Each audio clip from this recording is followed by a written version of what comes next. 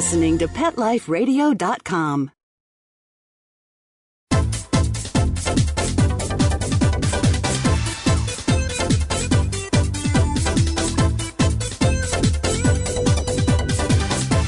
Hello! It's time for the animal party. Have you got your invitation? Everybody's welcome. Come to our animal party this week, and you'll be seeing Tamira Ci Thayne, who is the founder of Dogs Deserve Better, which is an award-winning national nonprofit group working on behalf of America's chained and penned dogs.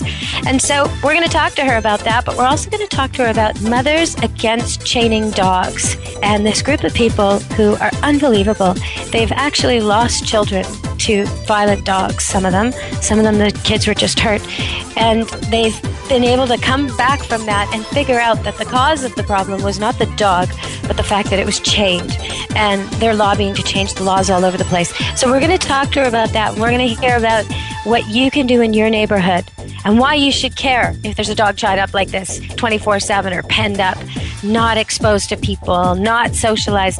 Why is this a big problem? So we're going to talk to her about that. But we're also going to go on the lighter side of this party and find out some of the good stories, find out about some of the dogs she saved, and a really heartwarming book about it. So we'll be talking to her in a minute. Right now, I'm just going to fill up the hors d'oeuvres and get a drink for my guest and welcome her in, show her where to put her coat. So you all enjoy the word from our sponsors and come right back and you'll hear the animal party. Come back to the party. Don't leave this party before it's over because the best is yet to come. Only losers leave the party early anyway. Party on. Back in a few. Pawfume Dog Grooming and Finishing Spray is proud to be a new sponsor of Pet Life Radio. Pawfume's super long-lasting sprays are available in 4 unique fragrances. Each Pawfume spray is fortified with the finest conditioners and detanglers to make combing out your dog more fun. Pawfume retails for only $2 per 6-ounce bottle. Pawfume is available nationwide at all Dollar General and Family Dollar stores. Why pay more to have your dog smell great?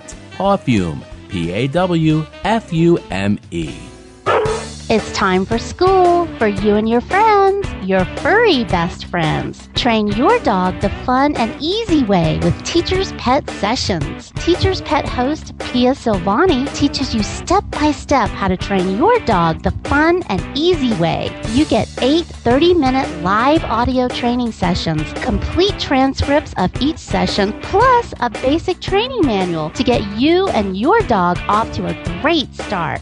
Training begins the moment you bring your dog home. Teacher's Pet Sessions offers positive reinforcement training to shape your dog's behavior and encourages upbeat, enthusiastic responses to ensure that your dog will enjoy learning. Teacher's Pet Sessions dog training is fun at both ends of the leash. So listen, learn, and laugh with your dog with Teacher's Pet Sessions. Get your copy of Teacher's Pet Sessions Volume 1 today. To order, go to teacherspetsessions.com. Hi, this is Pia Silvani, your host. Bring your dog, tug toy, and treats, and get ready to have some fun. teacherspetsessions.com. Coast to coast and around the world, it's Oh Behave with Arden Moore. Find out why cats and dogs do the things they do and get the latest buzz from Wagging Tongues and Tails in Rin Tin Tinseltown. From famous pet experts and best-selling authors to television and movie stars, you'll get great tail-wagging pet tips and have a fur-flying fun time. Oh Behave with America's pet edutainer, Arden Moore. Every week on demand. This is the place for a special paparazzi treat. Only on PetLifeRadio.com. Let's Talk Pets on PetLifeRadio.com.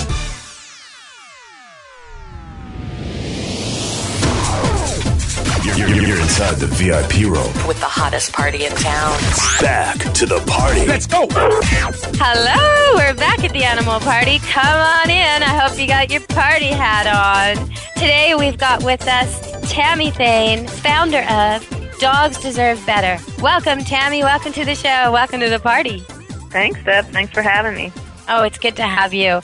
I'm sure there are dogs that you've met that would think that you are the party. They go from a life of imprisonment and isolation, and when someone like you comes along and saves them from that, life just opens up. So let's talk a little bit about, why did Mothers Against Chaining Dogs start? What happened there? Well, it's actually Mothers Against Dog Chaining. Okay. So it can be confusing because we started out saying Mothers Against Chained Dogs, and then we thought, no, that sounds like we're against the dogs themselves, which of course we're not. But that started because we were seeing, I had started Dogs Deserve Better, and, over the course of the first few years, we were seeing how many children were being attacked by chained dogs, and we were putting two and two together much faster than the media was, or, your everyday citizen. So we thought, we really got to start an outreach program towards these mothers, because what they've been through is hell, and they need to realize, where the actual blame lies. Not that the dogs, the dogs did do what they did. You can't gloss over that, but the reason that they've done what they've done, and the fact that it's we humans who are chaining them outside that are causing them to become aggressive, it's a big liability on the part of the humans involved. So we really wanted to start getting making it known, and it's really working in some ways with the media, because we're starting to see more and more reports from media where like chain dog attacks child instead of just where they're specific child, or yeah, exactly. Usually if it's not a pit bull, it'll just say dog attacks child, but if it's a pit bull, it'll say pit bull attacks child, and or if it even looks like a pit bull. Sometimes it's not a pit bull, and they say pit bull, or they say body. No, yeah.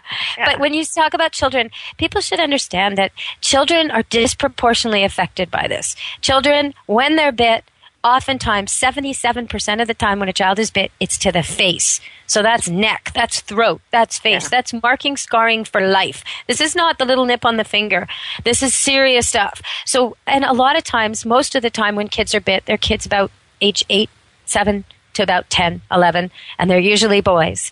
And what happens is they see the dog, they're tempted by the dog, they want to deal with the dog. The dog may even look delighted to see them because he's so bored, but the dog doesn't know how to deal with kids. So the kid comes within reach of that tethered dog or that penned up dog, and the dog doesn't know that this is not a threat, that this is not an enemy, and the kid's in trouble really fast. People are probably surprised to know that most of the time a dog bites, it's not a stranger. When we talk about victims going to hospital, it's only 10 or 20% of the time that they didn't know the dog at all. Most of the time, the dog's making a mistake. This is a family friend or a family or a neighbor or a kid next door, and the dog just wasn't taught properly. So it's really, really serious. If there's a dog like this in your neighborhood, what should people be doing? Well, the best thing that anybody can do is change the laws, because then you're not just helping the dog right near you, but you're helping every dog in your city or county or state for that matter. So that's the really big step. To help an individual dog, you need to know your laws, first of all, because there are places with laws against chaining. If it's against the law and they're chaining the dog, great. It should be a pretty open and shut case. But if there isn't laws against it, you have to see if they're breaking any other laws, such as shelter, food, or water. And if you see something, take a picture. If the dog is lame or limping, has sores, is missing fur, has a closed eye, take a picture. Because the authorities need proof. They're not allowed in there unless you've got proof. But yeah, help them out a little bit.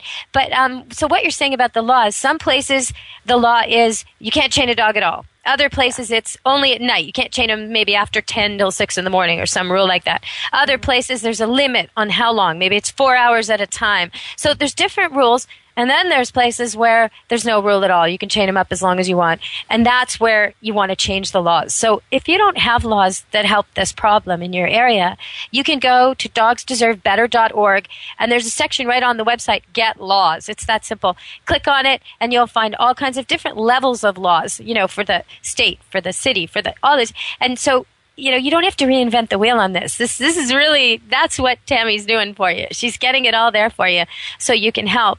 But these dogs want to be with people. And so they're tied up, they're alone, they're vulnerable. I heard about, and we talked about the wolves, how there was a whole lot of people in Alaska tying up their dogs in their backyards, even though they knew a pack of wolves was coming and eating them. And night after night after night, people were listening to the sounds of tied up dogs being killed. Well, that's not just Alaska. Here there's bears, there's coyotes in most of North America, there's alligators in the south. You tie up a dog, even if it's not prey it thinks it's going to be.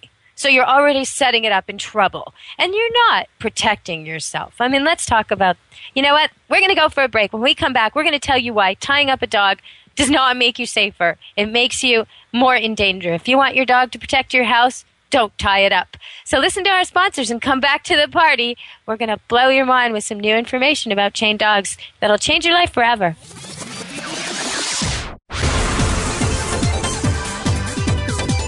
Don't go anywhere, because the best is yet to come. Stick around.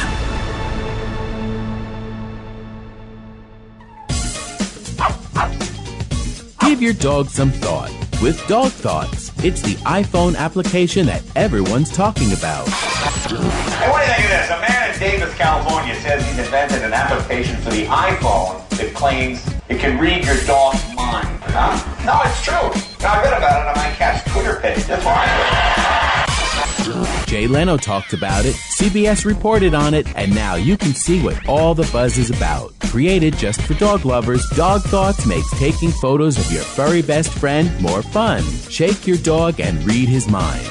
On your iPhone, of course. Take a pic of your pup, shake your phone, and watch as his thoughts appear on the screen. Does he have a bone to pick with you, or is he having a tail-wagging day? Get your Dog Thoughts iPhone app today. Just 99 cents. Go to PetLifeRadioPromotions.com. That's PetLifeRadioPromotions.com.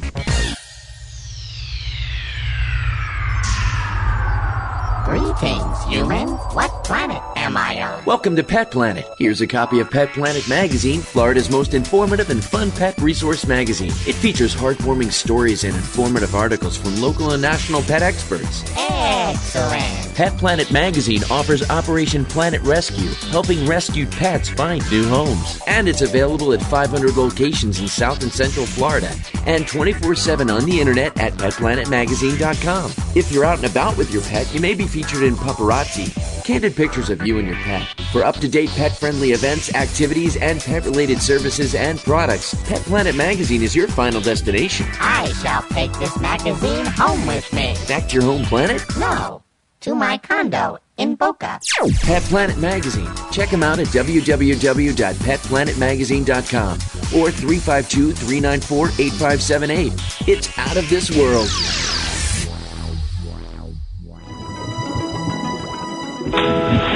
Aquariums and pond keeping are among the most popular of all hobbies in the United States and throughout the world.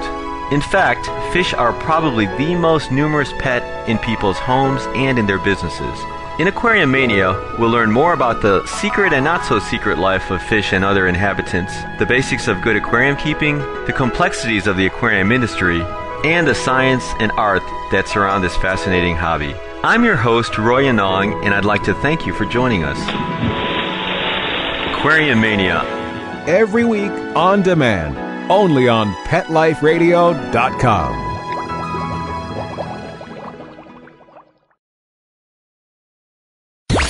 Let's talk pets. Let's talk pets On Pet Life Radio. Pet Life Radio. PetLifeRadio.com.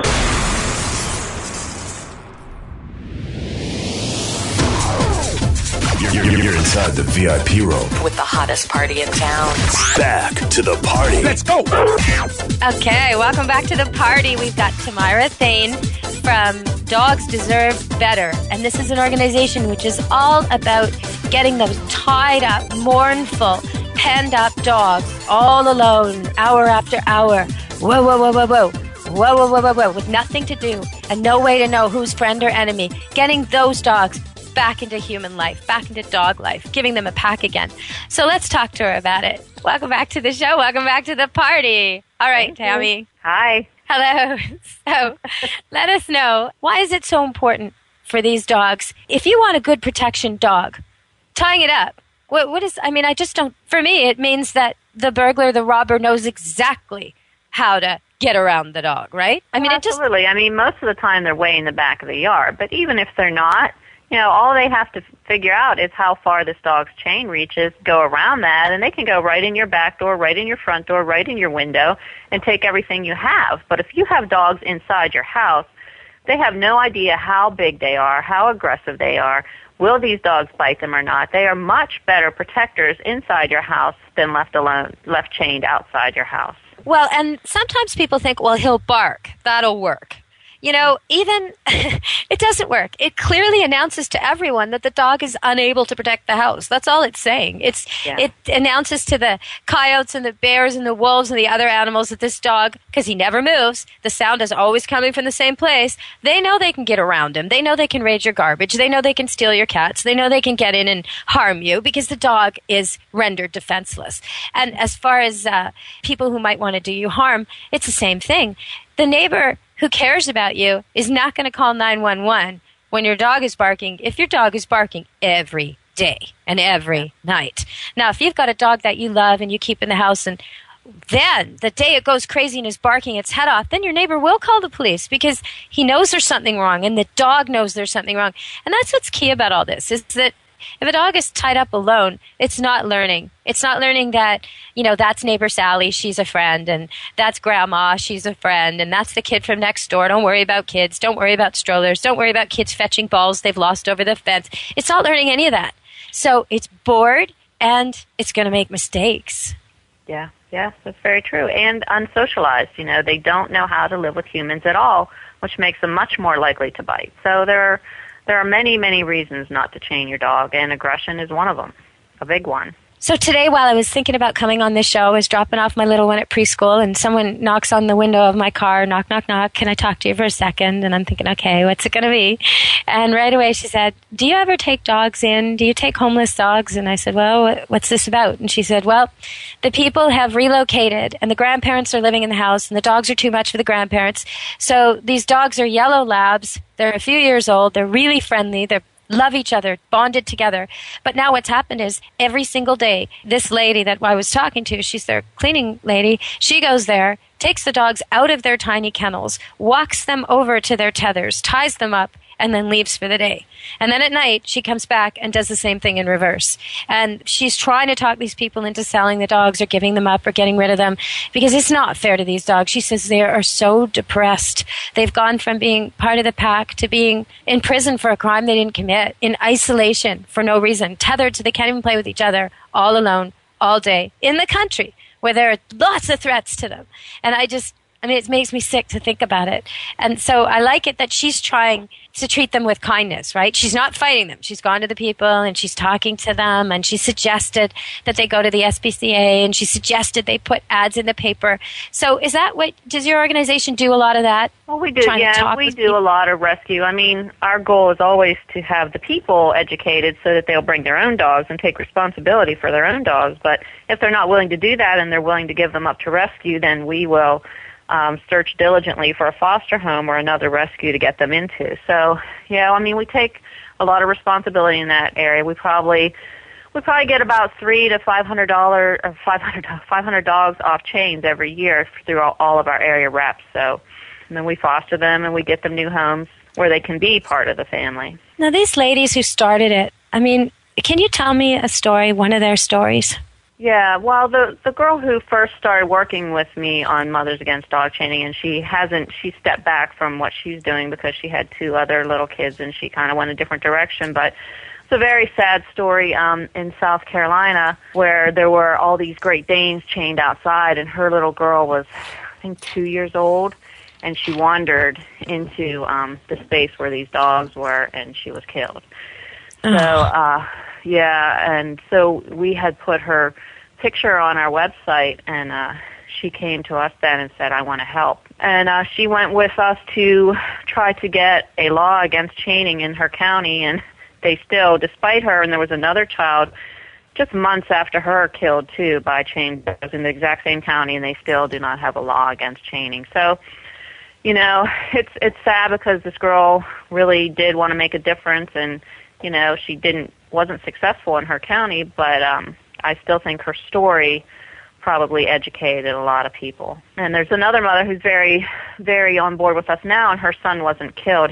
She's in Michigan, I believe, and her son was bitten very severely on the arm by a chained pit bull, and she actually felt so bad for the dog. You know, she had got pictures of the dog living in this kennel and like in the basement in this chained in this horrible little kennel in the basement. And then when he was outside, he was chained, and that's when he bit her son. But, she realized that this pit bull had no life whatsoever, and she really did not blame the dog at all, which was, very, very big of her. I mean, she just understood that it was the poor ownership and caretakering of this dog that put her son in that position. Well, pit bulls get blamed a lot, and part of the reason is because of their power. It's estimated that if a pit bull bites you and he wants to hurt you, 1 out of 16 times you're going to end up in the hospital or worse. Now, if a German Shepherd bites you and he wants to hurt you, 1 out of 156 times you're going to get in the hospital or worse.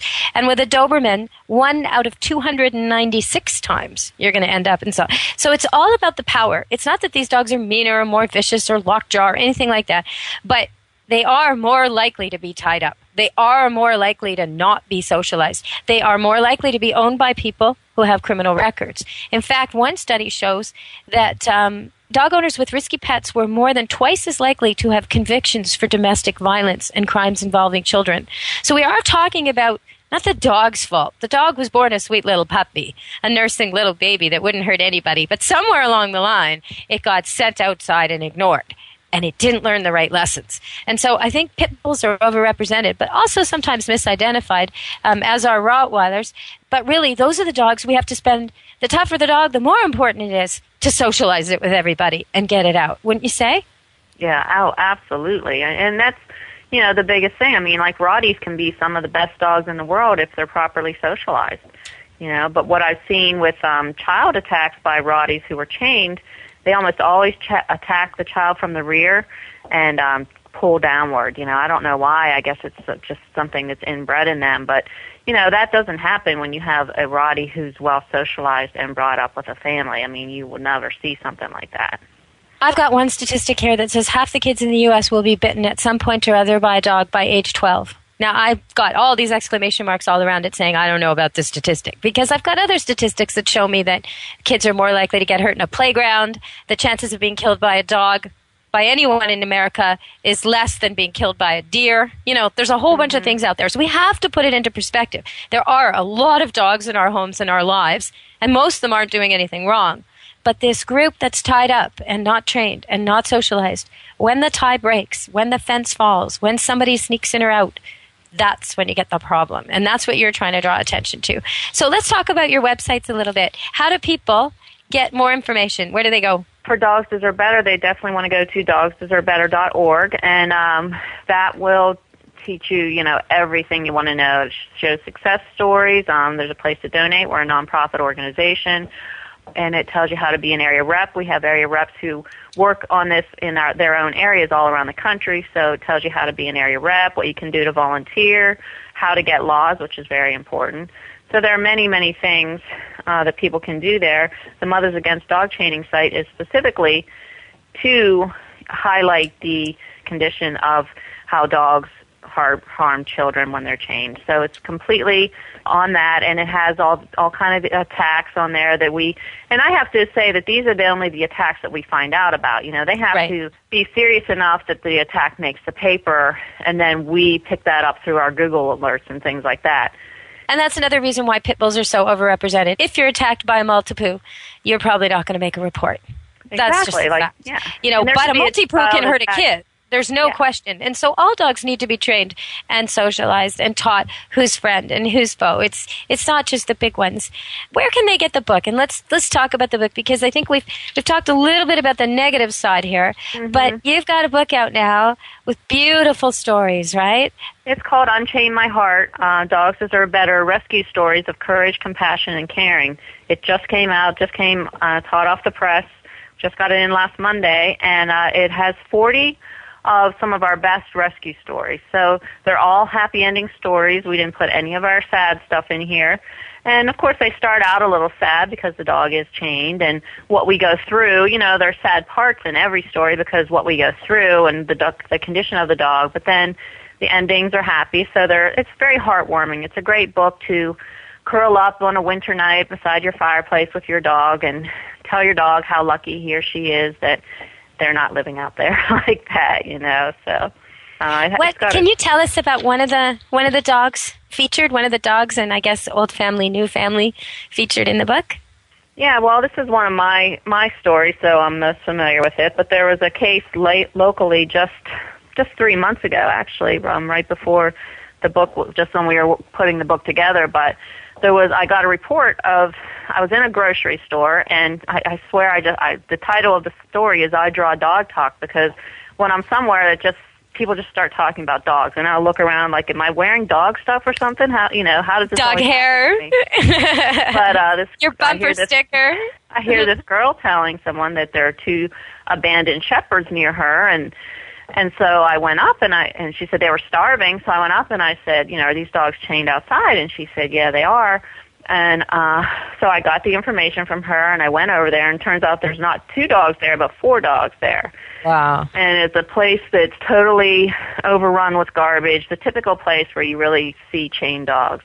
And I said, yep, this is it. As soon as I saw the garbage and the old cars, and, it looks like a trash heap. So I went up and I knocked on the door, and nobody was living there because it was just the one door was kind of open even, and I, of course, didn't try to go in. But I went up and I documented the situation. There were 2 very skinny shepherds, and there was this adorable little, we named her Foo-Foo Cuddly Poop. She's like a little white dog, probably like a Spitz Pom mix or something. Mm-hmm. And she was in this pen, and she was blind and deaf, and she was covered in fleas, and her ears were full of this black gunk. And I mean, my heart just broke when I saw her. I went into her pen. I realized and I was talking to her, and she wasn't seeing you, hearing you, right? She couldn't see me or hear me. And I went up to her, and when she finally smelled me, she got afraid because she didn't know me, and she ran in. She didn't even have a dog house. She ran in this crate, and she was in this crate, like barking, like she was going to scare me off, And I thought, you poor little thing. I mean, if I wanted to do harm to you, you wouldn't have a chance. So, but it turned out to be a great happy ending story, and maybe I'm not going to tell the listeners how it turned out to be happy. We need a book to see why, but it was a happy ending for those dogs. That's one. So how many dogs do you think you've helped in the time you've been doing this? I mean, indirectly you won't know, but directly. Yeah, indirectly I don't know. That came through my own house that I personally fostered has been over 100. Wow, that's incredible. Yeah. I did about 100 cats, literally 100. Actually, it was 96 in year 2000 from a cat hoarding rescue place. The SPCA was involved in it, the bylaw people, the conservation people. It was such a procedure. And that's, I think people don't realize sometimes that it can be like that. You talk, and the only reason we were able to go in there and apprehend these cats was because the woman was letting us. She was a little bit mentally not balanced. And, you'd have to allow cats to live in that state.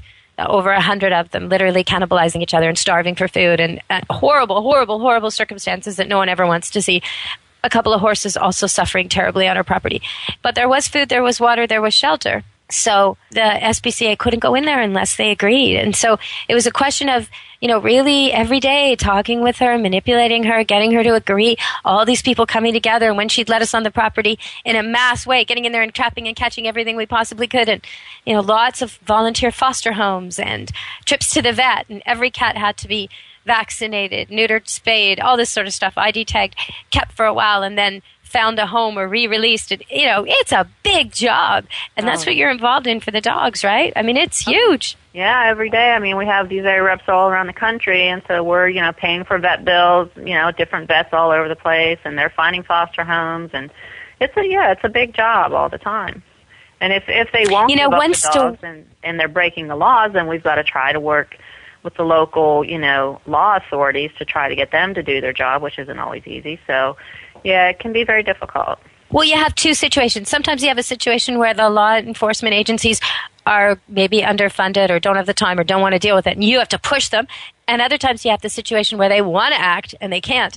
But the kind of situation you're talking about where you have to push them, what do you recommend for that? I know you're using the power of the web for this, aren't you? Oh, yeah. It's getting those pictures and video, and you start circulating them. You highlight the condition of the dog, and you tell people who to call. You put it in an email, and you just start circulating that email, and they get so many phone calls that they actually almost always go out and do their job then because they're pretty much shamed into it. And, it's great everybody tries not to do that, but if it gets to that point, that dog has to be helped, and the people responsible for doing that have got to do their job. So that's how we harness the power of the internet. Absolutely. Yeah, and it is powerful. Have you found it's working for you?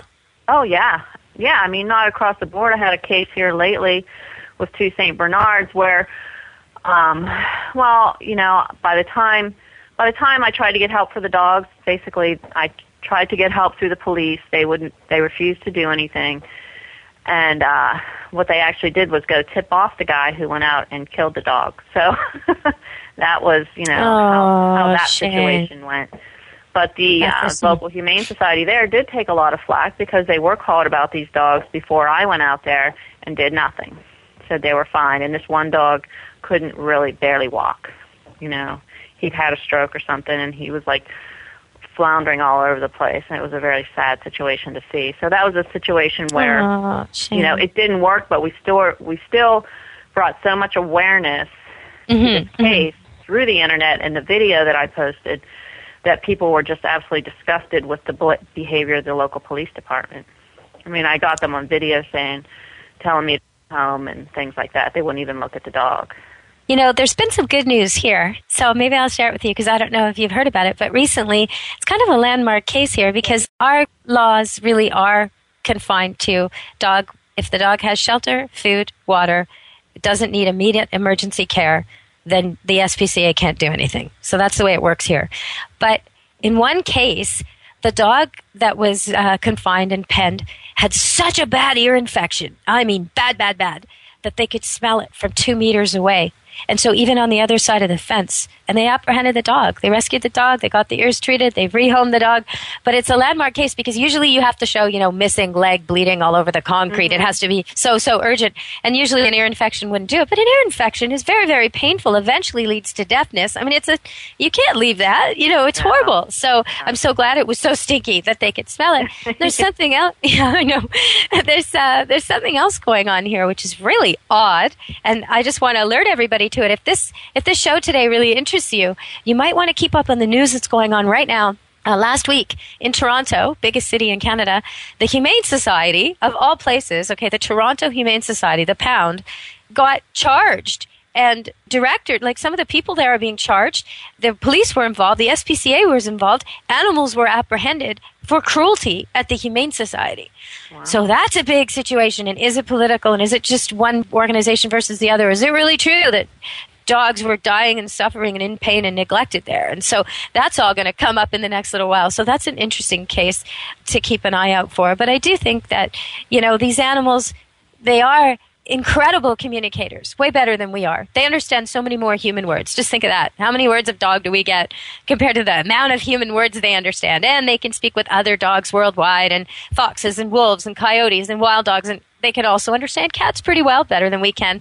All their prey they can understand really well, like squirrels. And so they're really, really good communicators. So to put them in a situation where they have nobody to communicate with, and they're all alone, and they're tethered, it's just so beyond cruel. In the wild, a big dog would travel miles, not feet. It's just so cruel. Yeah, because in the wild, they would leave their den, they go out to find food, and then they come back. And here they don't have any of that. They have no pack. They have no exercise. Sometimes no they have job. no food. Yeah, no job. In the wild, they're hunting, but in a regular family, they're doing things like retrieving or protecting you or being your companion and, all the things that you don't see that they're doing. Like the fact that you have a dog in the house and he is not barking means there's no threat. It means your heart, your body can chemically, physically, on a real primitive level that you can be relaxed. Okay, that's a huge thing your dog's giving you. And that's partly why a person who has a heart attack is told to get a dog. Because Marty Becker's book shows if you have a dog, you're 8 times more likely to be alive a year after a heart attack than if you don't. And it's not all about the exercise because big dogs didn't matter if you were the one walking it or not. It's about that security. So bring your dog in the house. Let him do these jobs for you. Why not? That's why we have dogs in the first place. And it's so much easier to train a dog than to deal with all this. The kind of destruction these backyard dogs do, it's so costly. So much cheaper to just train the dog and have him in the house. Have a doggy door. If you want to know that if someone comes into your yard, the dog's going to go meet it, train your dog well to like you and love you and be with you, and then have a doggy door. So if someone breaks in, he's going to fly out that door and chase that person away, and then come back in the house and protect you. That's the point, right? Yep, totally. Yeah, I have 2 doggy doors here, so they work really well. I mean, when someone comes up my driveway, all the dogs run out. Of course, I have a fence, but, they're safe out there, but they run out to see what is going on. What do you say to people who argue with you, who say, you know what, I'm not bringing my dog in, he likes it outside. He likes being tied out there. I tell them that they would have to prove that to me by getting a doggy door and letting the dog choose. I said, because right now your dog has no choice. Your dog isn't getting to choose, and I don't believe that you're telling me the truth. That's pretty much exactly what I tell them. Well, and with your foster dogs, isn't it true that that's not true? You take these dogs who they don't even know the house, right? I mean, they every don't know single you. dog I've fostered the people told me my dog prefers it outside, but when I bring them to my house, I teach them the doggy door. They soon realize they can choose whether they're inside or out, and they are always where I am, always. I mean, they'll run outside to go to the bathroom, maybe sniff around for 5 minutes, and then they're back in. If I'm working, they are laying around my desk. Right now I'm upstairs and, with the door shut so that I can hear the interview, and I can guarantee you if I walked outside, there'd be at least 3 or 4 dogs laying in my hall, Yeah. Because they just want to be where I am. And I think that's something people don't realize, that, your dog is really happy when you go outside with it. But that doesn't mean it wants to be alone in the yard by itself all day. It doesn't matter if your yard is triple the size of a regular city lot. Unless there's something like a squirrel for it to hunt, or somebody throwing a frisbee or a tennis ball, there's nothing for an adult dog to do in a backyard. Bring another dog in, okay, now you've got a play session. But alone, I mean, you stick a grown-up back there, what's he going to do? He's going to look for a book, a toy, a person to play with. They just don't entertain themselves by themselves like that. So I think there's a mistaken idea, because when they go out with the dog seems really happy to be outside, but that doesn't mean he wants to be out alone. Exactly. Yeah. And if I were to spend the night in a tent out there, they'd all spend the night with me. So it's really not a question of outside versus in. It's really more a question of where are you, and that's what's important to the dog. So tell me again the name of the book. The name of the book is Unchain My Heart, Dogs Deserve Better, Rescue Stories of Courage, Compassion, and Caring. It's available where can now they get from our website. It's available from our website. You can also get it on Amazon.com. And so that's Dogs Deserve Better website? Is that the one you're talking about? DogsDeserveBetter.org. Okay. It has its own website that will take you directly to the book. It's called UnchainMyHeart.info. Okay, So, Unchain My Heart on Amazon. Unchain My Heart on Amazon. That's what you guys need to know. So if you've got someone in your family, maybe you're trying to teach social responsibility to some kids, or activism, or caring, or making a difference, this would be a good book to read to your kids, wouldn't it? Oh, absolutely. I read, and it's all these short stories. So you can read 2 stories to your child at night, before bed, and then read them 2 more stories the next night. So it's not a book that, you have to be completely engrossed and read it from cover at one time. You can pick it up and start, with the next story. So it's very good in that way. And, we were concerned maybe they'd all sound the same, and they're totally 40 complete different stories from each other. So it's really a fun book, I think. Is there every kind of dog in there? Big dogs, little dogs, foo-foo dogs, tough dogs? Yeah? Yeah, absolutely. And every kind of person, too, I bet. Yeah. Yes. It's, it's because it's all from all our different reps. So they all approach things from different ways, and people are different from each other. And I think this book shows, how differently they approach getting a dog off a chain, and what they end up doing with the dog later. So it's pretty cool. And it fits with this trend that I'm seeing all over the place. People are buying presents for people that are more than just a gift. This is something where you feel like you're doing good. Some of the money goes to help chain dogs and people against dog chaining. And at the same time, the book isn't just fluff. It's actually going to make a difference for the person who gets it. Absolutely. It's going to make them feel good. We make more money if they buy it from our site. So, if they want more money to go to Dogs Deserve Better, they'd want to buy it from UnchainMyHeart.info, because Amazon takes their cut of everything, which is quite a large cut. But it's definitely available on Amazon.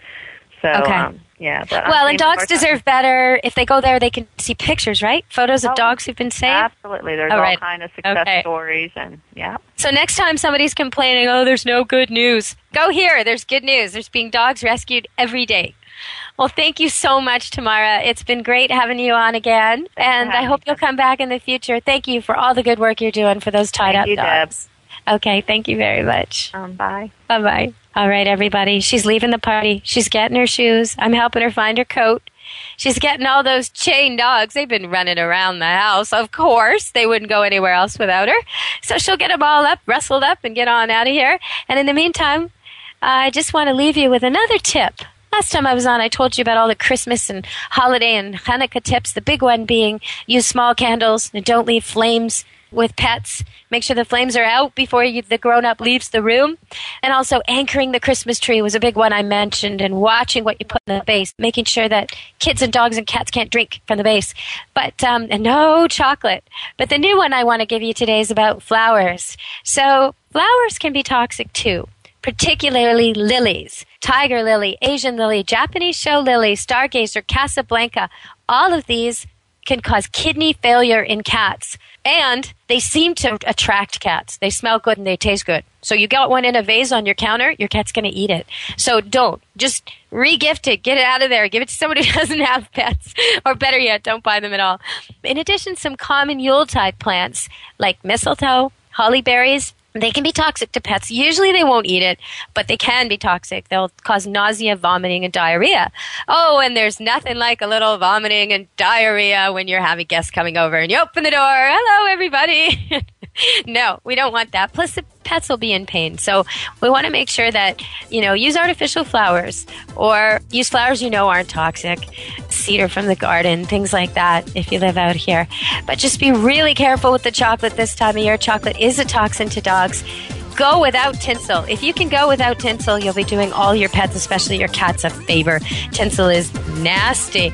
So stay away from that and have a really safe holiday, everybody. I'll be back soon with another show. If you want to send me pictures of your pet and you have a question to ask, we're going to be having a psychic on in the new year, and he's going to be doing pet readings.